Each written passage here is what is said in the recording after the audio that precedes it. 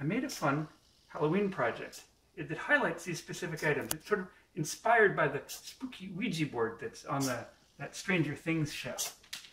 Let me show you how it works. This is the actual projector. The light here is from a TI light kit. They sell them in order to show off how they're high temperature LEDs.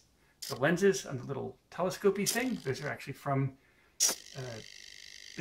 cheap binoculars for viewing the solar eclipse. I removed the solar filter, of course. This is a little pan and tilt servo thing. I picked it up, about a year or so ago. It's got two little servos in it that are connected over to this Arduino. Arduino. This is an Arduino Nano on a carrier board. The carrier board is apparently from some Kickstarter thing. I got the whole thing. So the Nano here, it's attached to a Bluetooth HC06, so it's got a Bluetooth COM port. The TI light, by the way, is actually got a Bluetooth built in as well. It uses Bluetooth BLE. So the little servo motors are attached onto the carrier board.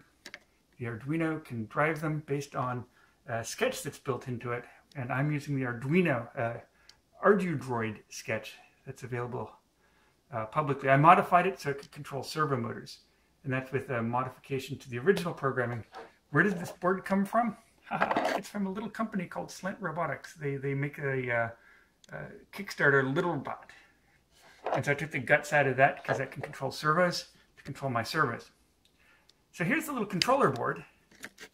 But the question is, who controls the controller? And the answer is, I've got written a program in BASIC, and it runs on a program called Best Calculator IoT Edition. That is a calculator, but it also a calculator you can program BASIC in. And from within this BASIC, you can type in where you want it to go to, and it will then drive the controller. It'll drive the little telescopy thing with the light on it. So let's move over to the ghost. Ghost is G.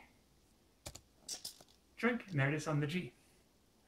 And it goes into a loop, and you can put in whatever message you like, and it'll display it up on the screen. Now let's take a look inside and see how the BASIC app actually runs. Let me step you through how the actual program works to display things with the pan and tilt display. Now, the very first thing you probably noticed on the screen earlier when the program was running was that we could get input. Now, this program, by the way, is written in a variant of BASIC. It's Best Calculator BASIC, BC BASIC, and it's built into Best Calculator. By the way, Best Calculator IoT Edition is the version you need because you're going to be driving Bluetooth, and only the IoT Edition does Bluetooth. You'll also need version 3.11 to run all the programs inside of this particular package. So we see a message on the screen, and you saw that earlier. A message on the screen, the default is the word hello, and the prompt is to enter a message. That's the message we're going to try to display. What do we mean by message? Well, I'm going to look at every single letter in the message, and each letter corresponds to one thing that the pan and tilt knows how to point to. I set it up this way so you could actually make a Ouija board type thing with a spooky message and have all the letters of the alphabet there. We take the message, convert it to uppercase because you don't really need upper and lowercase for spooky messages. This is the basic way of looping through and looking at every character inside a message. In order to pull a character out of a string, we use the mid function. That's just how it works. You give the message, I is the index that you're looking for, and then 1 is because you only want one thing long. This function getPan and this other one getTilt, I've got a couple of functions in a different program, and I'll show you those, and in a different part of this package. They given a table of stuff and a character and a default value, that'll return the correct pan amount and tilt amount. Now the pan and tilt amount, the pan, the servo is a 0 to 180, so that value has to be between 0 and 180. The tilt is a 0 to 90 servo, so that it has to be between 0 and 90. It's all in degrees. If either the pan or the tilt is -1, then we're not going to do anything because we don't know where to point to. Otherwise, and here's where we start actually controlling stuff.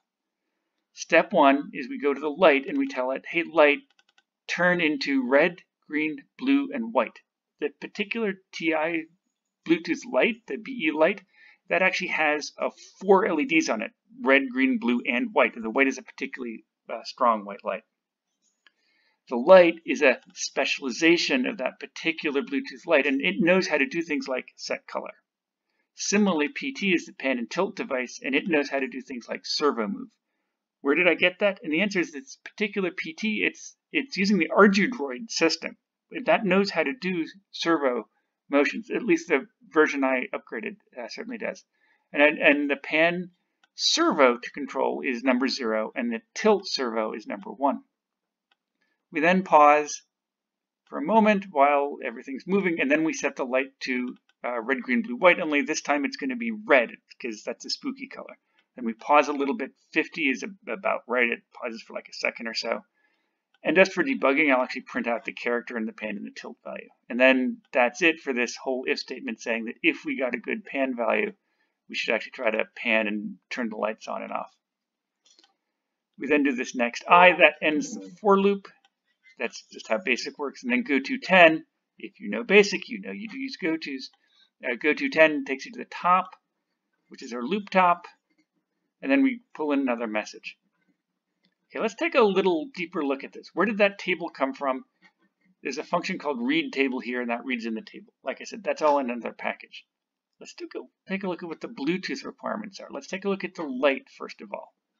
In order to make that light, I got a list of all the devices attached, paired, whose name is BE light star. That is BE light followed by anything. And it turns out I've only got one paired, so it'll be the first one. So we take this list of items, which will be one long, get the first one. That's our raw light device. That's in a raw Bluetooth format. We're going to say, hey, light raw as, and this converts it to our specialization as BE light, because that's the name of our specialization, BE light. And once we have that, this light variable now is something that can communicate with a TI Bluetooth light kit device and knows how to do things like set the color, in this case, to red.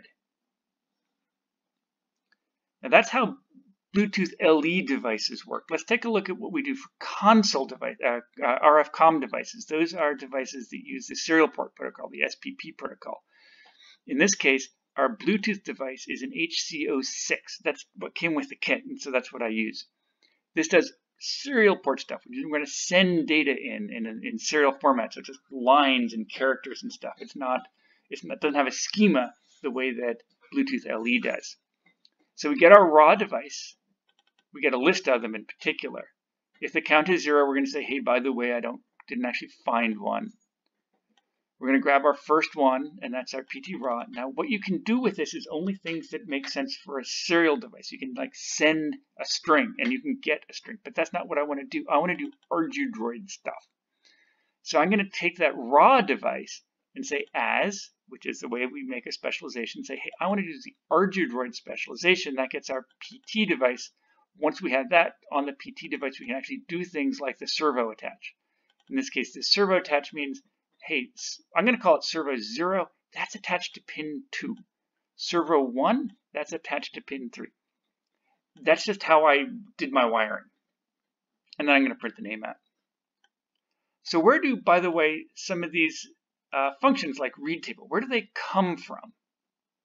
The answer is that best calculator basic. When you write a program, it's actually part of a bigger package, because often you want to bundle a bunch of stuff together. This is the display program. But some of the other programs you might want to do would be, for example, to manually move stuff around, just as a demo. And you need to train. You need to be able to create that table. Well, I have a program in this package called table function, and I import functions from table functions. That gets me all those functions. Now, these are just functions that I wrote. You can see here there's a couple of the programs available in this package, where the package is Scary Alphabet Ouija board. And there's a demo, and there's a thing for training, and here's the table functions. These are the table functions where you can make an empty table, and you can get pan and get tilt and read the table and save the data. So for example, to make an empty table, I dimension it, and I add a row with a name and the pan and tilt, and then return it. That's what my table looks like. It's a array of arrays, and the very first array in it is always like the name of what all the stuff is. And I can find the row of it, and I can get the pan value and the tilt value and all those other things. All of these are available up on my website. There'll be a link somewhere that will tell you where, that will point you directly to this whole package of programs, and that'll also kind of tell you how to run it.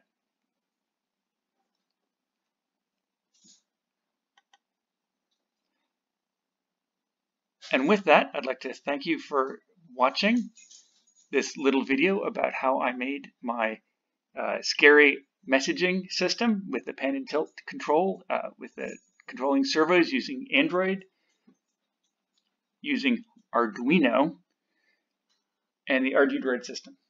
Thank you.